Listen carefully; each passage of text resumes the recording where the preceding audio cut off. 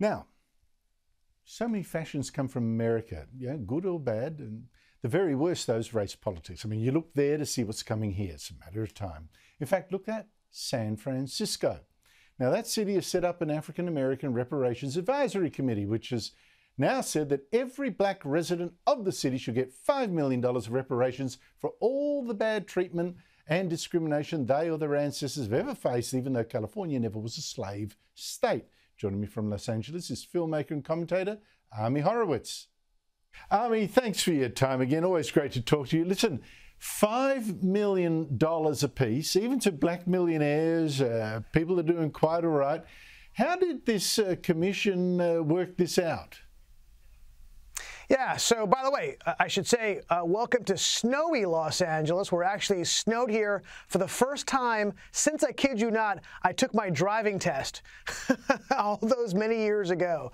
But, you know, it's a really fascinating thing when you dig into how they came up with the number and why. So this really wasn't about, according to them, about reparations from slavery, and as terrible as that is to do that.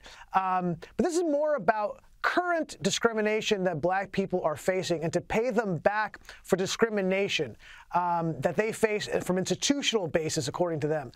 And yeah, and it basically it's $5 million. God, could you think of something more patronizing than saying to a black person, you know, you need to put your hand out and have the white man continue to give you money? What's a worse feeling than that? It really reinforces this destructive cycle of poverty by saying that it's more important for you to have your hand out than work hard and to build it for yourself. And that's exactly what they're doing here. Isn't it? I mean, if you're against discrimination, what about the discrimination against the white San Francisco residents who have to then pay people of a different race more money than a lot of the whites themselves will ever see in their lifetime, purely on the grounds that they're white, even if they've never discriminated against anyone in their life? I mean, that has to be a discriminatory policy then. I wonder who's going to compensate them.